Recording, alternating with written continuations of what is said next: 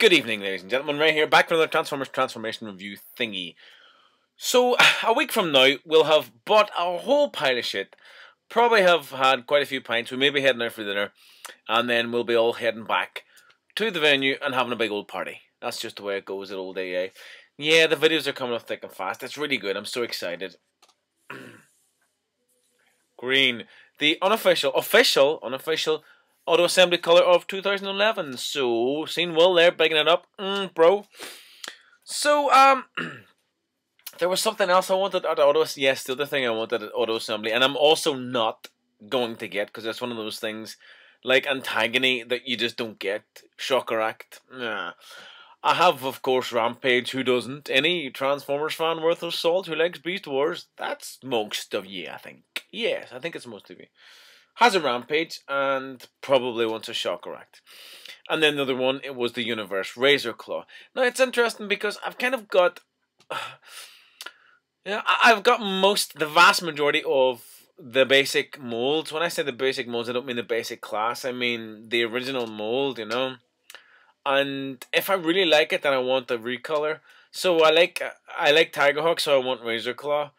I like Rampage, so I want Shockerack. I like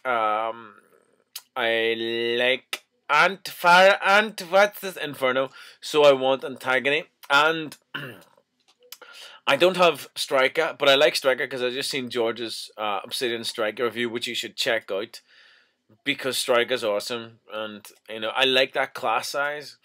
Deluxes and basics are fine, but as soon as you hit Voyager, Ultra, Mega, Supreme, Ultimate, that's where I start to get very excited about shit. Very, very excited. So today I am doing the deluxe figures. Well, the one is a basic and the one is a deluxe. So, well, I'm only doing one. I'm wearing green, by the way. So I'm doing Iguanus, Transmetal 2 Iguanus. So the first thing I want to show you is this. Because I recently completed, I thought I completed my Beast Wars collection. I'm not complete. I have one more figure to get, which is Air Razor. Okay, there are they're the Beast Wars mutants thing to collect, you know, the Soundwave and the whatever they are. I don't really count those, and I know a lot of other people don't. So, I got the last, recently I got the last 2 of 3, which was Buzzclaw and Iguanus. And I'm not going to open this. I'm just going to try and get this guy loose at Auto Assembly, which is next week. I believe Simon's birthday's been postponed till next year when he'll be a year older. No. So I'm still going on Thursday, and I know George is going on Thursday, and we'll be at the hotel. So send me a message. I hope you're going. We'll all hang out. It'll be great fun. So I want the... I will be able to pick him up. I'll be able to pick him up at Auto Assembly. I don't want to open this just because it's nice and fresh. Fava beans, Chianti, all that kind of stuff. So, Transmetal 2 Iguanus. I always find, don't tell anybody, that the Transmetal 2 versions are always much more exciting, don't you? Don't like to admit it, but that's just the way it is. Iguanus Predacon. He says, the shortest path between 2 maximal points is a heat-seeking missile. Why not? It's okay. Iguanus is a master of combat calculations. Oh, is he indeed? It's the first time I'm reading this. Armed with long-range tactical missiles capable of carrying a wide variety of warheads, his firepower rating is among the highest of the Predacons. Wow! I'm liking him a bit more. Able to accurately calculate target positions from incredible distances. Sorry, man. Can't speak English today. He obliterates enemies from thousands of kilometers with cutthroat precision. Special titanium armor plating withstands even the most severe blasts. Where am I? So I can show you the stuff. That's what he does. That's all you need to know. He's a frilled lizard. So we had the Iguanus, who was the basic from the original Beast Wars line. Very, very nice. I won't open this. I'll just keep it there, like I say. And he is a frilled lizard. Let's have a look at his little face. If you can see it just about. Little frill lizard.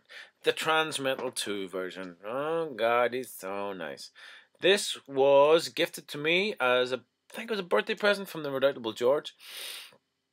Love it. Just love this thing.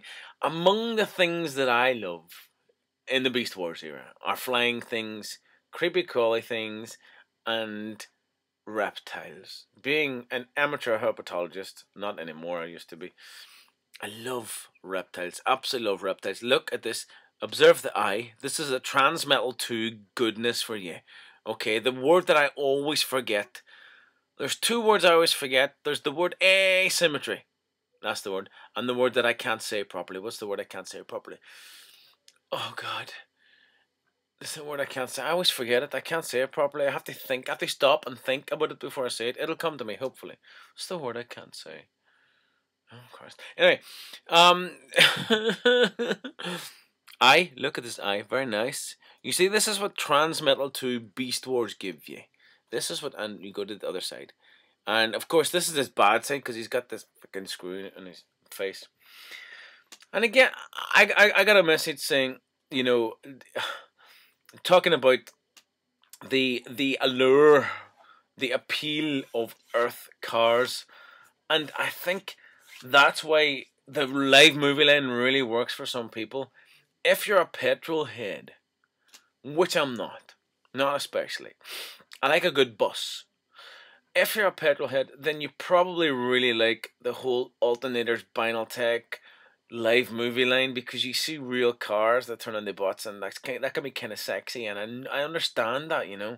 But if you're not a petrol head, then you probably like these. You probably like Beast Formers. You probably like the G1. Well, there's a whole lot of recognizable cars from that line. But you get this asymmetry. That's the word, asymmetry. Nice stuff going on here. And he's this frilled lizard. Now, I think he's got a little gimmick. What is his little gimmick? Now, he has a missile here, which I don't have. And I tell you, I wouldn't mind it, but I wouldn't keep it in his mouth, so I'd probably lose it. Now, the reason I wouldn't keep it in his mouth is because missiles that are stored in the mouth tend to have, rather, have a tendency to fire when you don't want them to, which is rarely, if ever, isn't it? And it would shoot across the room and I would lose it. So I don't have that. I could have said I had this missile, but of course, like all like all Beast Wars bots that fire from their mouth, the thing shot across the room. So I don't have it. Don't care.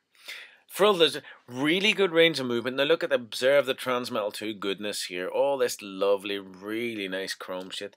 I love the way these frills can come up. Now, how is it we make them fire? There is a way. There is a way that makes them fire. See, I should have done this little bit of research. The frills will come up. Now they won't actually stay up really erect. It's not remarkable. It's something very, very subtle. And then the missile will fire from his mouth. But I'm not entirely sure how that happens. I thought there's a tiny little switch there which you'd hardly see. Do you know what? I think that was it. Yeah, that was it. Let me show that to you again. You do this. There's a little button underneath, and that's what he does. You see. The little orange thing here, the little orange thing there, once you have the missile in his mouth, you pull that back, it will fire, and that will happen. It's unremarkable, that, isn't it, you know? I'd rather do it than not. But there you go. That's not, we do get some Beast Wars things because of their, let me show you case in point. One sitting over here in my box of goodness. We'll be with you shortly. Oh, God, dead air. Bad air. There he is. Case in point is this guy who I've reviewed before and will not be reviewing today. I mean, you get this guy because of his... this thing popped off there. You get him because he is the king of gimmicks when it comes to this class of Beast Wars figures. Because as posability is next to nothing here, but it doesn't matter because there's so much shit going on. But this guy looks great and he is posable. There isn't so much shit going on, but he is posable and he does look good. Transformation, let's have a look. I want you to show you this stuff first. All down his tail. There is a little bit of movement in this tail, as there would be. Right, very simple transformation. Yeah, I put up this little thing about, you know, auto assembly, and Smizno, whose name is not Dave, wore this green t-shirt, and then I wore a green shirt. And I said I would wear green, and I asked other people to wear green, and Will wore green, which is great. Ghost of Starscream, good guy. Sorry about the fucking shit, man, but hey, I'll buy you a pint. I like this. I like this. I like the way this happens. This is quite a cool thing. This is quite a cool thing. This the frilled lizard's head rotates all the way 180 degrees to the rear. Look at that. That's tidy, isn't it? We open up these bad boys. Now, he has some of his head is extremely cool. And the good thing about him, that little gimmick that Universe has done so well, is that there's a really good head reveal. Let me just fix his legs and his feet up first. Just turn him. There's a wasp trying to get in. Go away. Nice little thing here. What I like very much. Oh, we do this. Sorry, is that the beast feet were there, and the robot hands. You push the thumb down like that. You see, I like that. I like it when a bot does that. I really do. I don't have his missile. Wouldn't mind his missile, but again, I like to keep him in his beast mode just because I think the frilled lizard looks so good. And I wouldn't store it in his mouth. Where else would I put it? I'd still tape it to the underneath of him. I've tried that before. It doesn't really work, and it takes off chrome. Nice. He's got this huge, big ponytail, samurai ponytail thing going on, which we take all the way to the rear. And there he is. Look at this tabard shit going on. Awesome, awesome, but there is a universe repaint which is also entirely successful. Look at his face. He looks like he's having a really violent crap. God bless him, the poor chap here. Now look, you see his Predacon symbol in there. No more rub symbols, but I like this shiny crap that goes on here. And again, you've got the asymmetry. How do you think about it? One more. What's the word I can't say? No, ask me at auto assembly. Very, very nice bot. Displays really well, and again, you would have his weapon in his hand, and that's fine, but I like to display him in his beast mode because I just do, you know. How much can you pick him up for? He's fairly cheap. It's probably about a tenner. If you get him complete, it'll probably cost you a little more, probably about 12, 13 quid on card. What's the going rate for him on card? You could probably pick him up for the same, but I would pay for this guy up to probably about 20 quid if I got him on card. Wouldn't mind the universe version. I say wouldn't mind. I'll probably actively seek it at auto assembly. Good range of movement, very tidy range of movement. Love the way he's got these big shoulder pads. He looks like a kind of a warrior samurai thing with this tabard at the rear, which is really quite convincing and very, very nice. Good color scheme. So I'll be back on Monday because it's every other day now with me. I'm going to have to find another green shirt somewhere because it's just a little thing. I've just taken this little notion upon me to wear green. And a few of the rest of you are picking up that gauntlet too, which is nice. I'm going to go and have some green apple aid now, I think. Ladies and gentlemen, this is Ray with Transmetal to Iguanus. Legging very much. There's the button. Signing out. See you next week.